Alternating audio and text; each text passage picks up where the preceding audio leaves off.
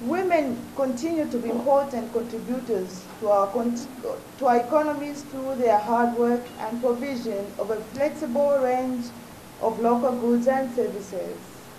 Evidently, this industry spirit is alive, yet of women's achievements are not recognized.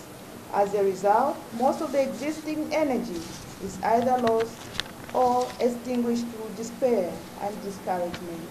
Women entrepreneurs continue to face an uphill.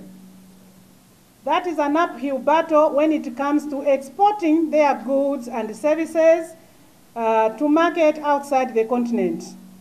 Even the opportunities and potential for export offered within the framework of AGOA